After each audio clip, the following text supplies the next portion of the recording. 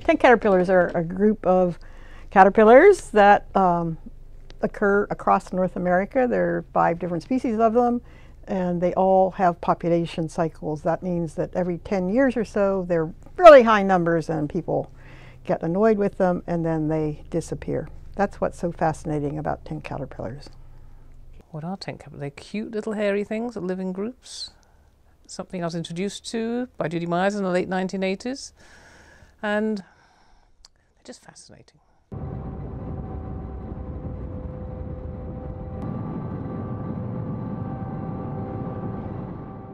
I'm Judy Myers. I'm an insect population ecologist, and I've studied tent caterpillars for 46 years. My name is Jenny Cory. I work at Simon Fraser University, and I'm a disease ecologist. I particularly study the diseases of insects.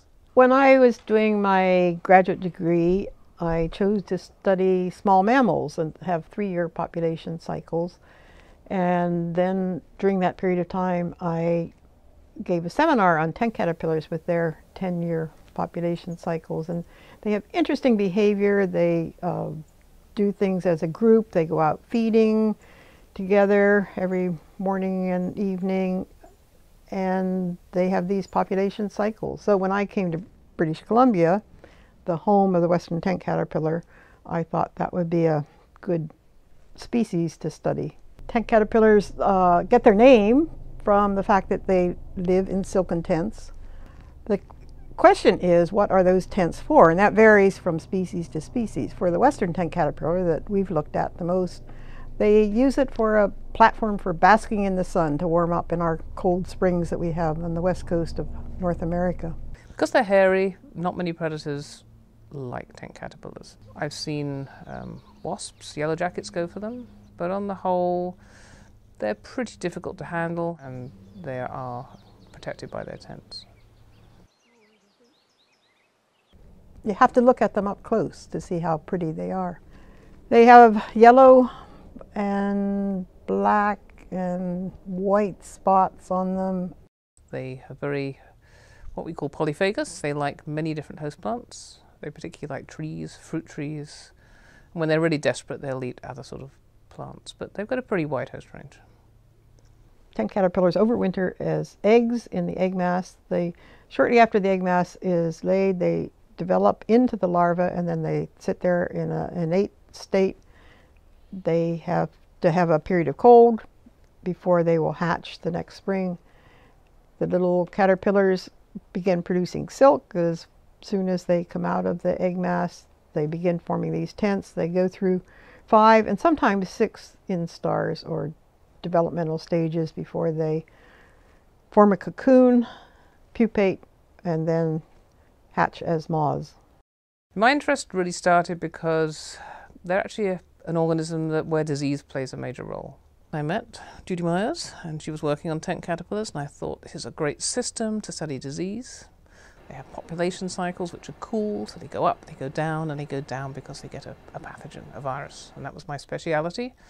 So my first interest was academic, so I wanted to see a system in the wild where pathogens really played a role, but then when you start studying them, you realize how fascinating they are. The more you study them, the more you find the interesting things that they do, such as the diseases that we've spent a lot of time looking at the virus. Do they become resistant to the virus? No, they don't seem to. How does the food plant affect their infection? Well, it can have a factor. They are more readily infected if they're feeding on alders than if they're feeding on rose bushes. Things of that sort that have to do with their behavior.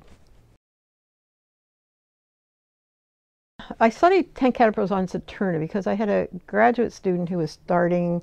He wanted to do this project again on disease in the caterpillars, and the densities were quite low in many of the areas, but he heard through the grapevine that on Saturna there was a population that was quite high, and so he first came out and collected caterpillars from here. And that was in the 1980s, and so we have followed populations out here ever since. And then I bought a property on Saturna, and that made it more convenient to study them here. And it's a beautiful location.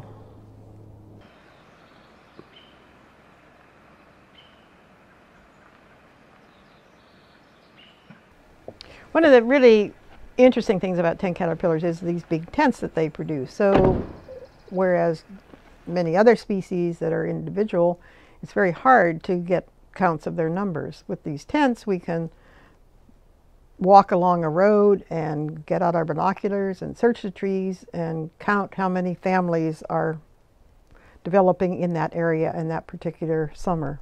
Measure a tent by locating an easily accessible tent, and we measure its sort of width and length just using a ruler. So it's a very simple technique, but it means we can measure a lot of tents in a short time. The size of the tent is an indicator of how many larvae make it through to the late instars. So it's a sort of a surrogate for survival. And particularly if we have the number of larvae that began by finding the egg mass and counting how many little larvae hatched, and then we have the size of the tent at the end, we can use that as an estimate of the survival of that group. And we find that that varies over the population cycle, that when the populations are expanding, the tents are large. When they're at high density, the tents tend to be smaller. The larvae probably aren't as active and therefore not as able to form big tents. Normally I take my glasses off. The best thing about studying tent caterpillars is that we're really learning something about a natural system, where a pathogen and a host are interacting over space and over time. So it actually tells us how a disease can affect a host and how a host maybe affects the evolution of that pathogen. So I think we can learn a lot about host-pathogen interactions and dynamics. We go to areas one year and there's nothing there, and then we go back the next year and there are 16 tents that we find, or 100 tents, and then they just take off from there. So that to me is fascinating. The populations crash as the virus peaks, and we have quite strong evidence that it drives the population cycles. So you're really bound by their natural dynamics. So they come and they go in cycles. So they're here one year, they might be here for a couple of years, and then they crash. And you might not see them again for 6 or 7 years. So it makes it a really hard research topic. But the good thing about them is that whatever we see is what's really going on in the field.